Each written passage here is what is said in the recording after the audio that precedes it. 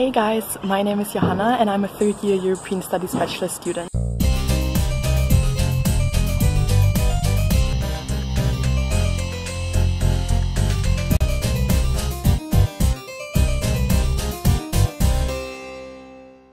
Hello!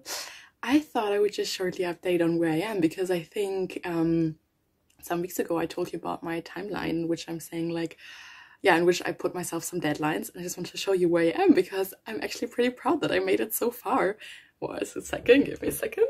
So this super beautiful timeline, but you can see everything that is like pinkish is already done.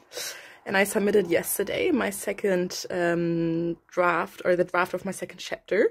So now that's not really happening, but anyway, so I just have to write my third chapter, like the draft, and then revise and get feedback, and then we're already there. So that actually gives me extra motivation to push through until the end. And now I'm actually starting my working day, and I will take you with me a bit. And later I also have a tutorial, and obviously I will also film that for you. The screen sharing, you should, I mean, no, I haven't. So the others about it, they're all micro levels, they're in that big. Because I'm wondering, like, okay, I understand that there are different levels of analysis. Oh god. And then you've got micro level.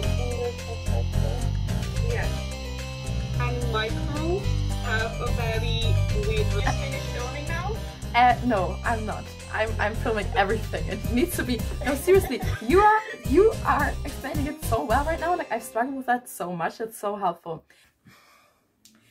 So I'm actually done with my tutorial. As I promised, I filmed a bit for you, and I thought I would tell you a little bit about what I'm actually researching, so a little bit about the content, about my analysis, and I thought this would be best with the visualization. So in the beginning of my analysis, I'm actually analyzing the, let's say, the front page of the first of the book, which I chose from the memoirs of Lady Hester Stanhope, and here you can see it.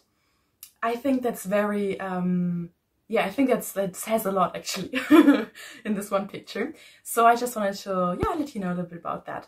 So here you can see Lady Hester Stanhope riding on a horse, and you can see she's wearing a turban and like a long coat. So the turban back then was actually, or in the Ottoman Empire, the turban was more was reserved for men. So I mean, she's a woman, but she decided to wear a male symbol. So I think that's something which you can see throughout the whole book. So throughout the whole book, she's not only challenging the imperialist discourse in a way that she's borrowing elements from the local culture, but she's also challenging the prevailing gender norms back then. Because, you know, the imperialist mindset back then was that, you know, we, the Europeans, we're going out and dominate other cultures, you know, dominate other nations, and we're, you know, like, for different reasons. Like, I don't want to get into this whole imperialist thing right now, but just to give you an idea.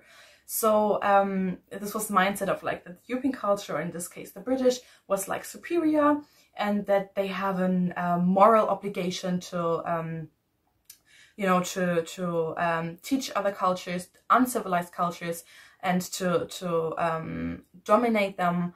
So just really roughly. So with going native, basically, you know, like, as I already explained, like adopting to local cultures outside of Europe, and borrowing features of them, of their culture, people challenge this discourse, you know, they challenge this whole idea of that this one race is superior and the other one is what's the opposite of superior? You know what I mean?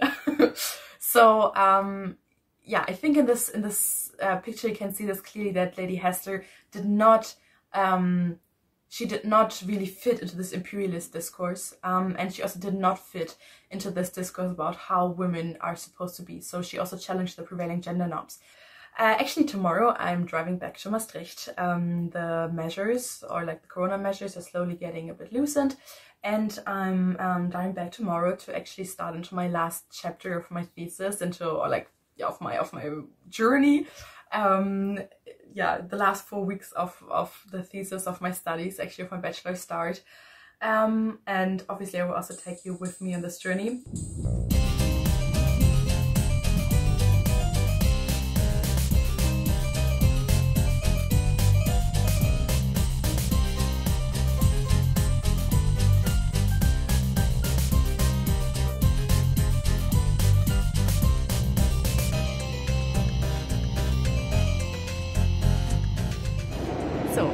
you all enjoyed this third vlog. Yeah, I'm driving back to Maastricht now. Yeah, so that my last month in Maastricht begins, last month of my thesis, but obviously I will also take you with me on this journey. I hope you liked this vlog, and yeah, see you the next time.